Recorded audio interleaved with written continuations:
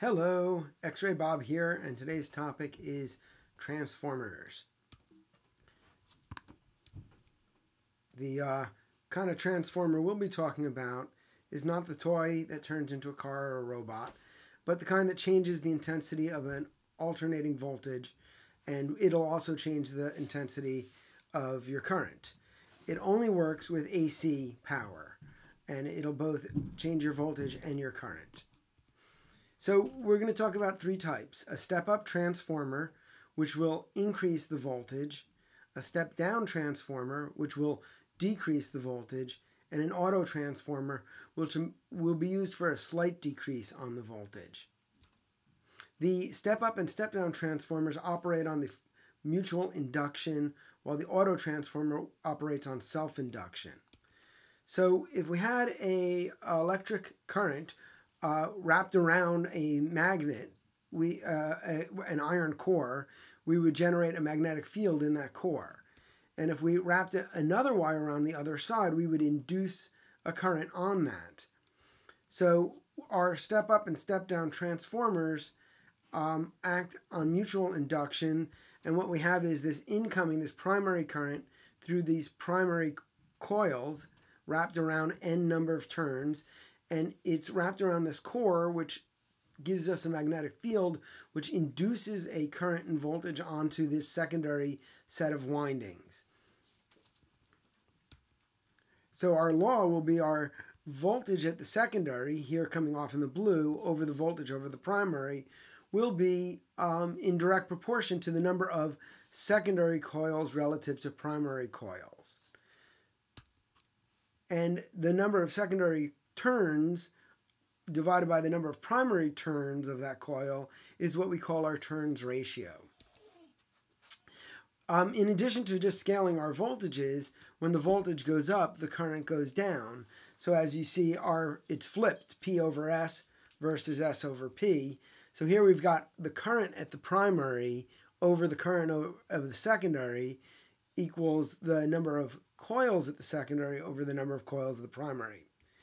So this one big equation, if you memorize it, that the turns ratio equals voltage secondary over voltage primary, and the turns ratio also equals the current primary over current secondary, will get you through all the transformer math problems.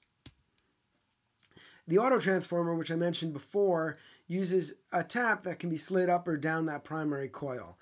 And the number of coils on the tapped side, on B, will induce that secondary voltage, which will be a fraction of the number of coils in A. And so here we call this self-induction, and it's only got one coil. While the step-up and step-down transformer are mutual induction, and they have two coils and that iron core. So if we look at our whole X-ray tube circuit, we have an auto transformer here from which we select our major and minor KVP by picking off what number of coils to tap off of the main one. And that's our auto transformer. Then after we pre-select that range of voltages, we run it through our step-up transformer to go from like 80 volts to 80,000 volts. And then we also have our step-down transformer, where we go from a large number of coils to a few number of coils to step down the voltage, and what that'll do will increase our current. Because if you increase your voltage, you decrease your current, and if you increase your current, you decrease your voltage. It's part of the no free lunch rule. So a step-up transformer will always have a lot of coils on the secondary side, many more than the primary side. And in our circuit, it'll either be 500 times it or 1,000 times it, depending on whether you're in Europe at 220 volts coming in, or in the US 100 volts coming in. But really we get voltage out being much greater than voltage in, because the number of coils on the secondary side are much higher than the number of coils on the primary side.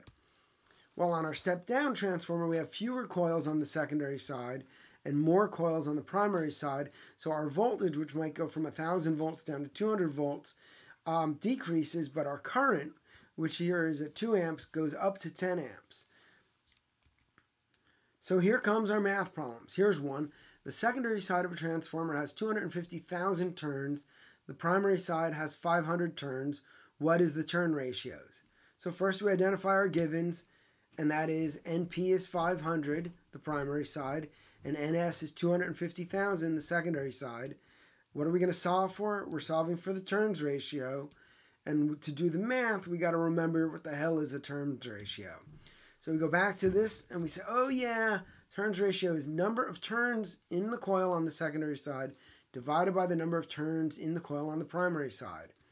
So now we know NS over NP is our turns ratio, and we just plug in 250,000 over 500. That equals 500, and we circle it, make it obvious.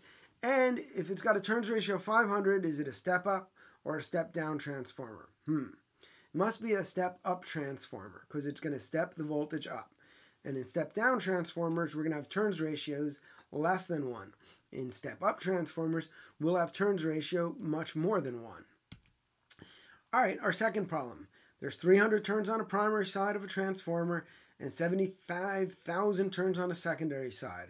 If 200 volts AC is supplied to the primary, what is the voltage induced in the secondary winding?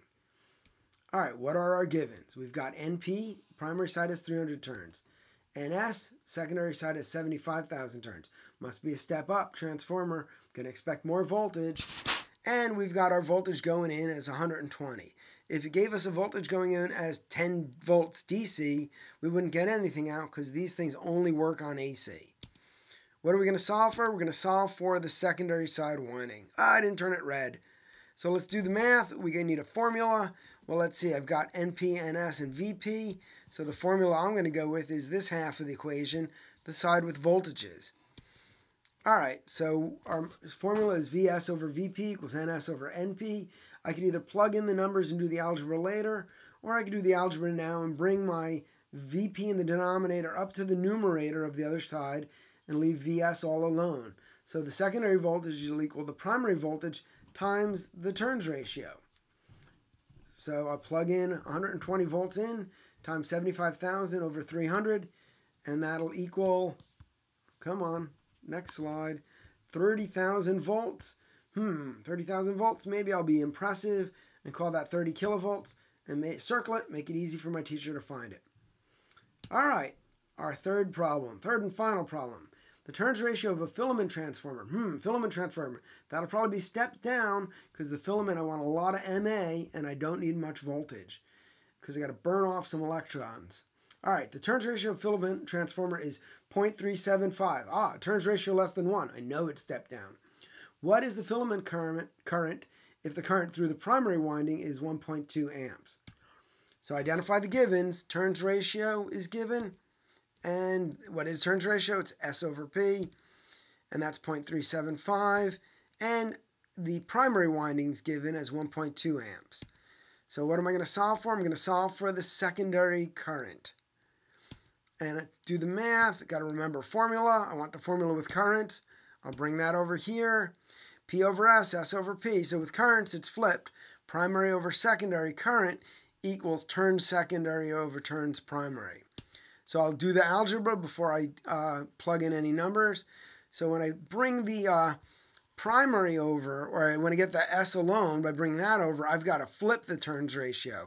So I secondary equals I primary times the 1 over the turns ratio, right? Because I got P over S, not S over P. So IS equals 1.2 amps times 1 over that turns ratio of 0.375, and it turns out to be 3.2 amps. All right, thanks again to Dr. Bouchon and Quinn Carroll for all their figures and problems and help so I could teach you. All right, this is X-Ray Bob, out.